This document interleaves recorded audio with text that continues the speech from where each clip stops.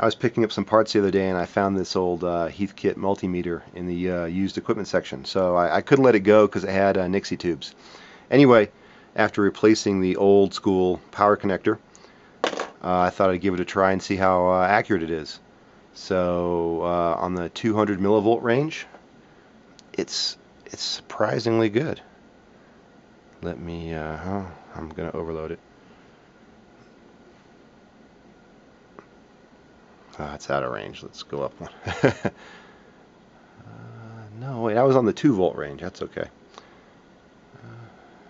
893, 895. Not bad for an old multimeter.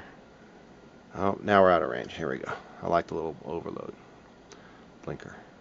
2.41, 2.409. Not bad. 5.21, 5.21. Let's put on about 10 volts. It's off a little bit there. So anyway, I looked this thing up online and it was a 1973 product, so it's pretty darn old. And check out all the gold on the chips. So those are some Motorola parts, and I'm guessing that's Fairchild. I think. I don't know. I could look.